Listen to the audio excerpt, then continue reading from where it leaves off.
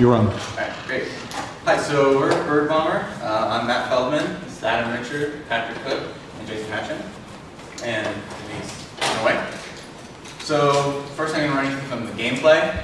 It's pretty simple. You fly around as a bird, you poop on cars, you can fly through power-ups and collect them, and you earn points by pooping on cars. And the entire game is just time-based. You start with 3 minutes, and the only way to lose time is to crash into things and you lose 45 seconds. So the two main elements of gameplay are the cars and the power-ups. In terms of power-ups, we have the 45 seconds extra on the clock, a multi-poop power-up, so for the next 5 times you poop, you shoot 3 out, and a score multiplier that lasts 30 seconds. And these cars, we have a cop car, truck, minivan, and sedan. Those are increasing probability that will spawn. They also are decreasing value as far as points. So cop cars are pretty rare. They give you a lot of multiplier, extra points, whereas sedans are pretty common, give you the base amount of points. We have a few elements on the HUD. It's fairly minimal besides that, though. We have the poop bar, which refills in 10 seconds. Poop costs 20% of the bar, and it colors red if you're low and below 20%, you can't poop, and yellow if you're in the power-up. And also when you get the power-up, it fills up the meter. We have a small info area that shows you the number of cars you've destroyed, your total score, the multiplier, which turns green if you have the power-up, the time on the top of the screen, which turns red under 30 seconds. We have various notification texts when you gain power-ups or you lose time or gain time. And then in the top right corner we have a top-down camera. So now I'm going to go over how we did it. So we used Unity 3D, which has a bit of a steep learning curve to get into, and there's a decent amount of tutorials though, so it's not that bad after you get going with it. We started with a racetrack tutorial with a car that you can race with, and we removed all the code from that and eventually made the car fly and then turned it into a bird and mutated from a tutorial until the point that we were comfortable with the structure and made our own project. It has some great tooling, terrain editor, sound, asset managing, all that's included, but probably best is the community. The IRC is very responsive. The forums have a ton of resources posted to them. People have posted packages. There's a Stack Overflow type question and answer website that pretty much hits every Google result that you need. It's remarkably fast for all the different things you can throw at it, and it's mono-based, so most of our code's in C#, but we have a little bit of JavaScript.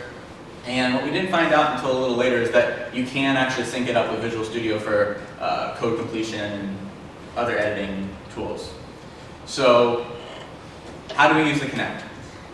We used a project called OpenNI, Natural Interaction, for the middleware between the Connect driver and Unity. We had an open source wrapper. Someone had already piled the DLL and imported it into Unity, and that was on GitHub. And what it does is it maps the Connect's RGB D value, the depth and the image, into 3-dimensional skeletal nodes. So the control is all done using vector algebra, and that determines your heading, roll, and when the pooping gesture. So I'm going to show you really quick. Give me the lights, please.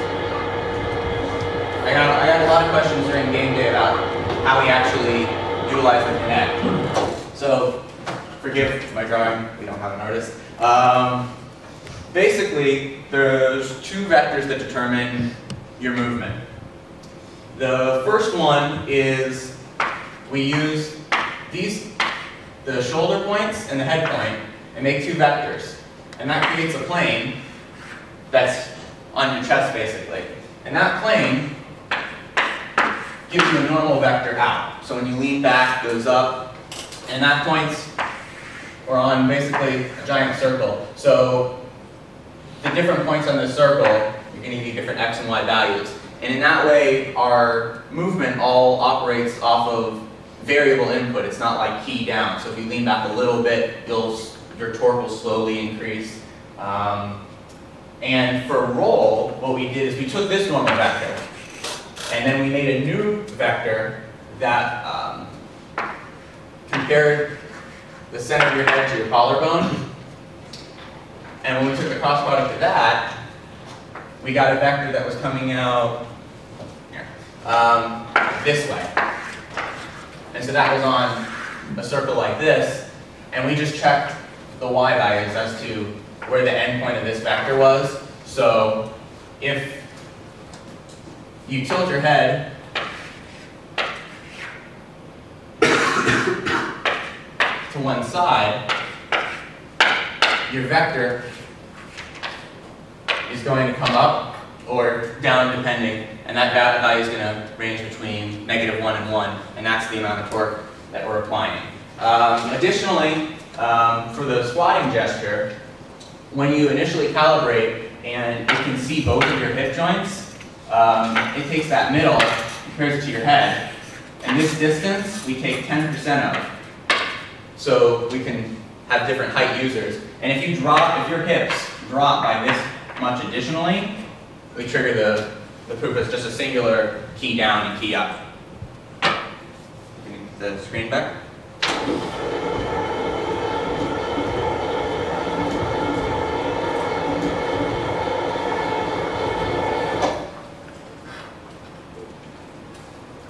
Alright, so how we did the cars actually took a while.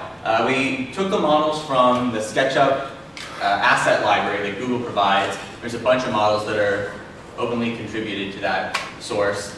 We used SketchUp to export that to 3ds format, and then in Autodesk 3ds Max we ran the Pro Optimize tool, which lowered the poly count, and we merged all the meshes together.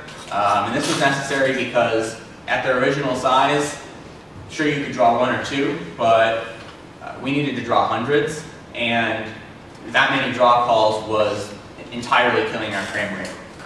So we exported it to FBX, which is a pretty open 3D model format, which Unity has a great importer for. You can just drag and drop it into Unity. And we applied a 200:1 scale, which from SketchUp put this at a real-world meter. And the way Unity operates, the physics engine operates off of what's perceived to be a real-world meter. So that sized everything in our game is sized pretty much to scale.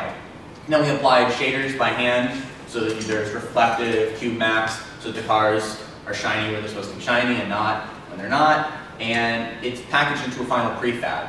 And a prefab in Unity is basically an abstract object that you can create instances of. So from there's 3 additional prefabs. We have a parking spot prefab, which contains one of the 4 car prefabs that we just made.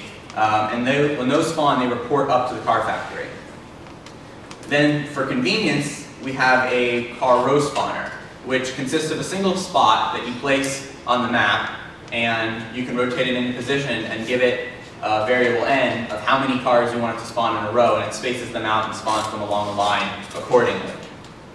And finally, we have the car factory, which contains a list of all the cars and maintains a list of empty spots, and it's in control of a lot. It's in control of spawning the cars, choosing which ones to spawn, coloring them when they spawn, and going into the materials and changing that. It handles collision with as far as which cars to report in a radius when you poop on them, and it also handles from those cars how does that contribute to your score.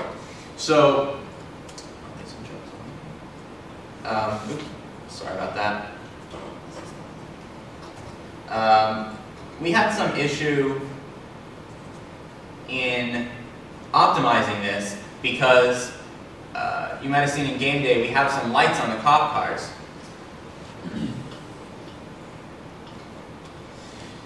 This is because there's a few different ways of rendering light. This is forward rendering with dynamic patching. And what that means is that every cop car, it goes through, calculates the geometry, calculates the light, and then calculates the pixels that it's rendering.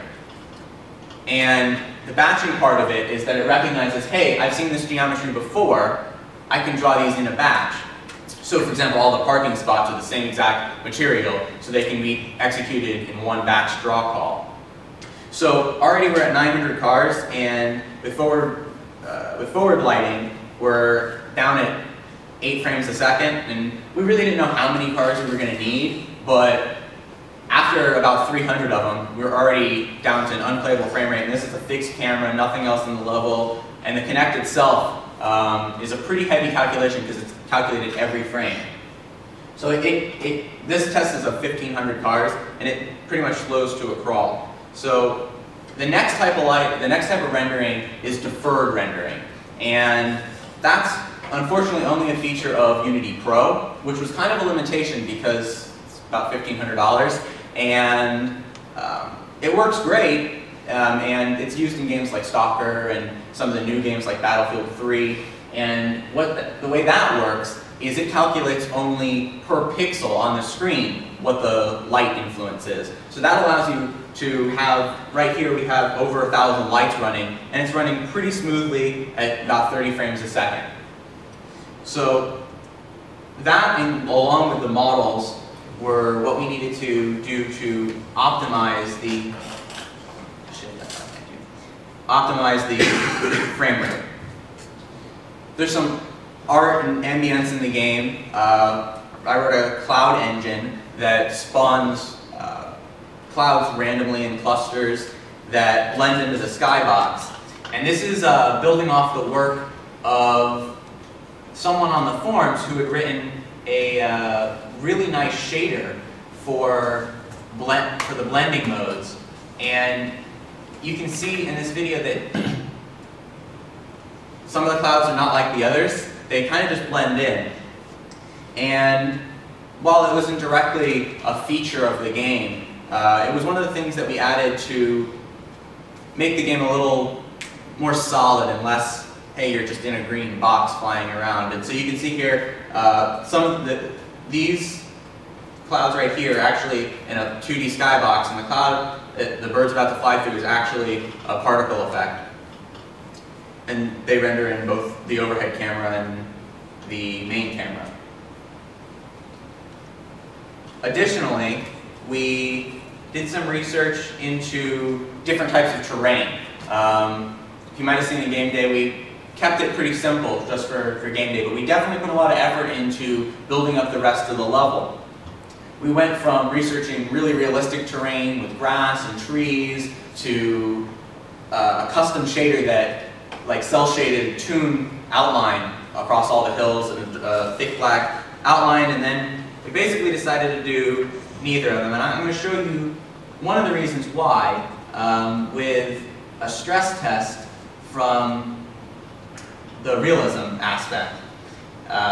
Basically, the way the trees work, they're 2D sprites which are billboarded, which means they constantly face the player.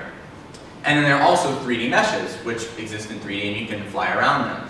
And so one of the issues you run into is popping in between this 2D and 3D. And if you want to run everything in 3D, sure, it looks great, but then you run into frame rate issues. So this test has nothing else in it, and it's just about the bare minimum on my desktop machine that runs at a smooth frame rate. But you can see trees popping in and out of existence, and granted there are about 500,000 trees in this test. It's the same case in a smaller test. Oops. So what we didn't get to, we planned on doing a lot more level detail. We started from a Google SketchUp or Google Maps picture into SketchUp and built up the map from there and placed the car spots on actual car spots. And there was, little islands and trees and grass and other things in the parking lot, and we wanted to detail the rest of that. We didn't get to it. We could always use more optimization. The game's running at a playable frame rate, but if we want to add more, we're going to have to go back in, add some level of detail optimization to the different models and whatnot. We could use more power-ups, and we could definitely use more levels. And because the Kinect drivers are open source, they actually had 3 revisions while we were working on the project. And in later revisions, implementing gestures has become easier, and we would have liked to have made the gesture support a little more official as to the way it's done on the Xbox, and that's included in the later drivers, but we wanted to stick on the original set of drivers that we had working, and of course, AI. So with that, we're going to go to a demo. You can, anyone have questions? If not, you can ask while I'm playing, going through the demo. All right, so our menu's in 3D, and you can click on high score and whatnot, and it rotates you through the map. Here's our high score, 66,000. I'm not going to be able to beat that right now.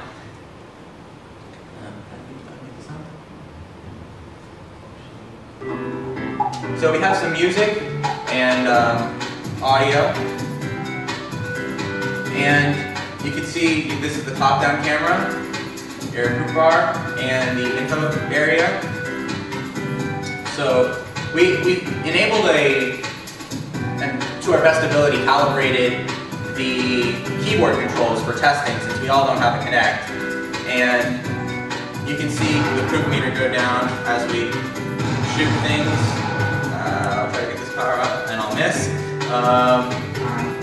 And we have sounds. We have a 3D sound engine. The explosion sounds are done logarithmically from distance, and the fart noise is actually randomized each go, so it's just a little more playful. And we have colliders on the ground and the building, so if you run into them, you lose 45 seconds and start back over again. Additionally, there's another gesture that we added for a speed boost, which is simply just put your arms up and down and it just tracks that it's gone up and down. And you can spam that in the dev mode. So with that, I'll pause this. And any questions? If you were to add AI, then what would you do with it? Well, one of the thoughts we originally had was to make the parking lot a little more realistic in that cars would drive around it, find spaces, park in them, maybe even people would walk out of the stores. But as it was, we needed the cars to be static so that their draw calls could be batched. And about halfway through the project, we decided to completely put that off the table as we just we're overwhelmed with the amount of work that needed to be done still.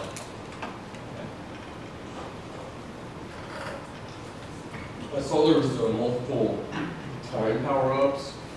Could you do those respawn? Yes, power-ups respawn. And if you're good at flying, the game is tuned to playing with the Kinect. So when you're playing with the keyboard, it's pretty easy to just go straight through a bunch of power-ups and play forever and just keep getting time power-ups because the odds are they're probably going to find enough of them to get them faster than you lose time.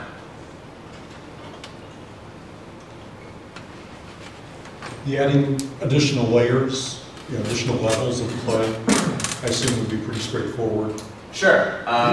With Unity, everything is modular, and you can literally just create an event script that runs on update, drag it onto the player. We have multiple scripts, different files. For this demo, we just removed our Kinect handler, so it would run smoothly on the keyboard. And it's just a matter of swapping scripts and behaviors on and off game objects.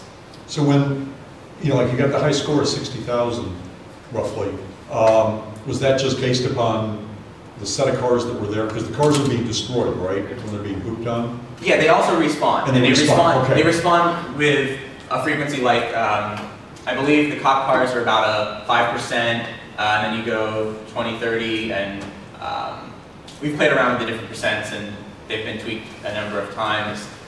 Basically, we wanted to keep the number of cop cars low because we ended up using the forward lighting. And as you saw in the optimization video, that can become, if all of those cars, half of them were cop cars, you'd probably lose a good 10 frames a second just rendering their lights.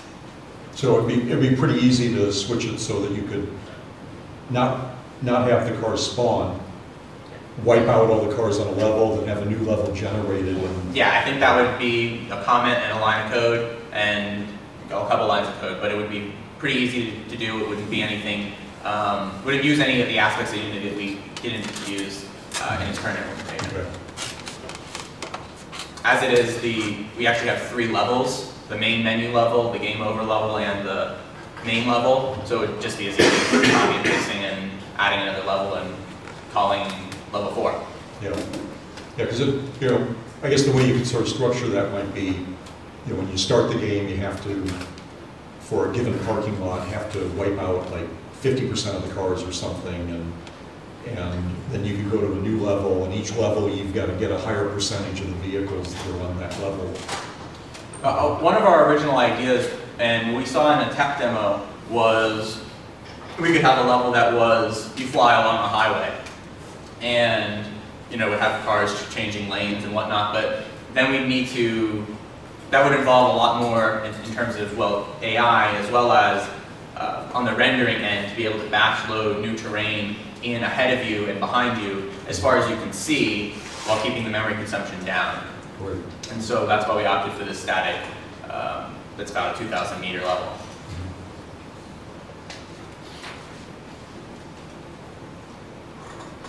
Other questions? Are there multiple 2x4 power-ups on the level at the same time?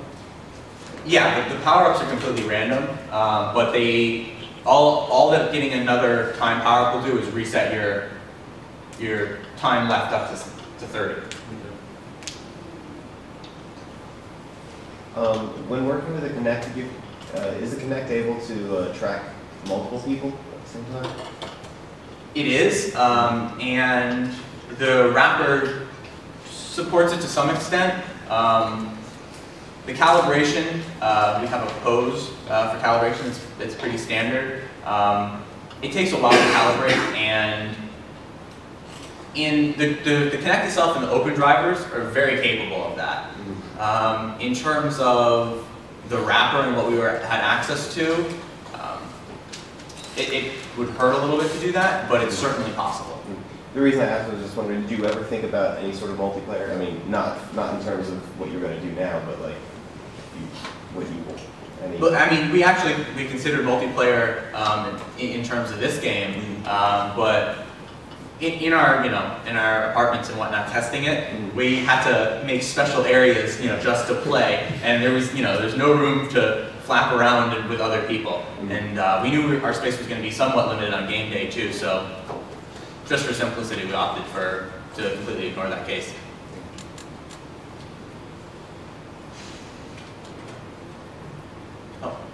How far can you fly away from the main part of the level? You can fly infinitely far away from the main level. So it's only left it right? Well, as far as you can fly in terms of 3 minutes. Oh, yes.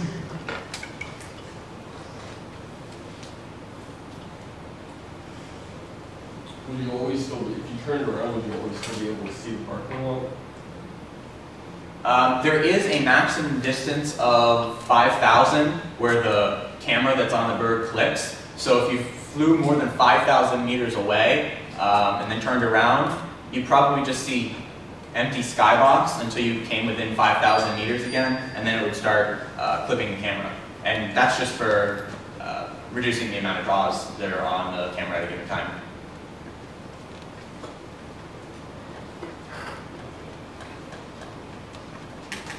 Any others?